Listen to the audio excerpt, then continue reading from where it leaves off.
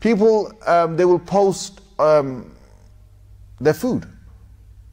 Look what I've cooked. And I'm thinking, yeah, that's once a week you've cooked. Or once a month you've cooked. I don't know what you're cooking, but why do you have to send photos to everyone of all the things that you're eating? I mean, one thing is there's the evil eye. Do you guys understand?